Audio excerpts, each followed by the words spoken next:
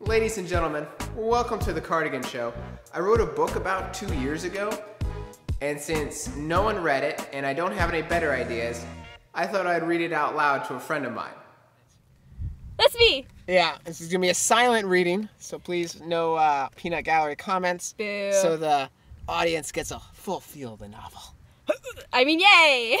Here's the synopsis. Moneta's past. Arthur McNair climbed to the top of society with his world-changing invention, the memory chip. This device, implanted above the user's right ear, can erase any memory or group of memories.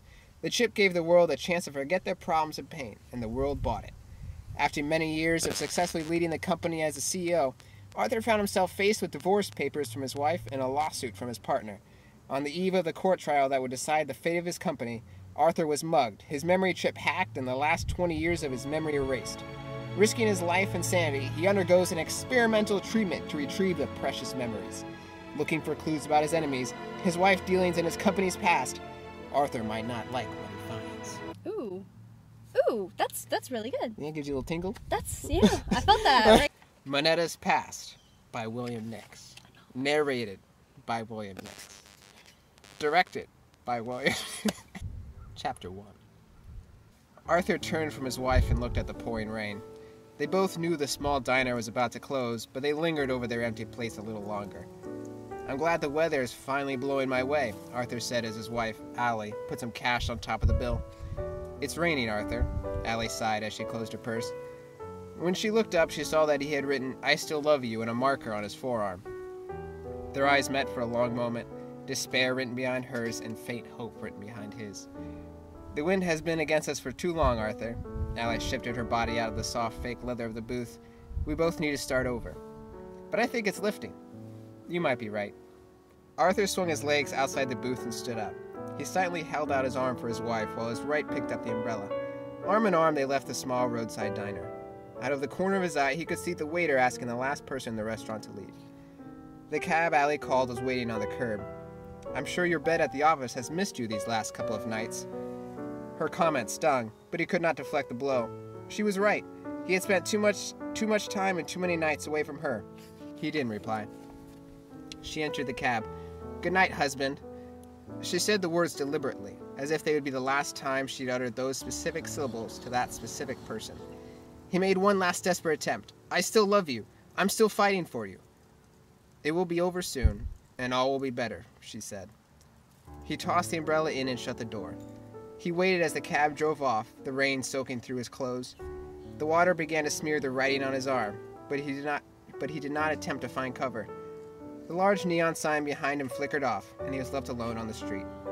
"It will be over soon," he muttered his wife's parting words to himself as he turned and walked towards his office a few blocks away. "I know, darling, I know." The rain covered the sound of footsteps behind him. He did not shout for help as a strong arm grabbed him from behind and another blow hit him square between the shoulders, throwing him to the ground. He made no struggle as his arms were pinned behind his back. A car pulled up and he was thrown headfirst into the back seat. A female voice commanded his attacker, "Quick, give me his head." His head was lifted from the floor of the car and twisted to give an unobstructed access to his memory chip. "How far are you going back?" someone asked from the front seat. 20 years. Arthur felt a code being punched into the memory chip on the side of his head. An instant later, his vision was clouded by darkness and he sunk into unconsciousness. Time to start over again. End of chapter 1. Narrator. Any first impressions on the book so far? There's a lot of weather references going on in there. You like that? A lot of weather and a lot of arms. Yeah. Arms everywhere. Arms are everywhere, man. Arms are just like, he took his arm. Okay, so like that's it. Like, I mean, you got any other commentary? Like, what are you hoping for in the book? What are you hoping happens next? Well, I want to see why they want to go back 20 years. Something, obviously. You hoping dinosaurs come out of nowhere or something? Aliens get dropped That's out? the sound of thunder, or the sound of lightning. Have you ever read that one? No. No? No. See, I only read good books. And surprisingly Like my enough, that's... I just read mine all day long. just continually, which if I did, wow, I'd make a lot of edits, let me tell you. As always, thank you for watching. I hope you enjoyed it. Yeah, it is. Dawn gave it to me. Looks like you and Arthur both got mugged. Here's some bloopers. Mugged. We're going to be talking about William Nix's book, Moneta's Past. Moneta's Past. Moneta's Past? Available on Amazon. Which is available on Amazon. Anything else? How much is it? $11, but you also just get the PDF for free. You can get the PDF for free if you'd like. Because like. But buy the book, support the artist. That's the important part. I only get like and $1. A whole bunch of... Really? Yeah, I just put on there as cheap as I can get it. Oh, okay. It's only like my friends and family buying it. So like this is supposed to be the intro? Yes. Hello, my name is Dawn. I'm being forced to do this. You say, and my name is William. You should actually be introducing me. Bloop! Restart. Well, like I'm gonna do that. Can I just do my own introduction? Sure. Yes. I'll cut it out later. Aww. Start. I'm gonna do that at home and just be like, hey, my friend Dawn and I.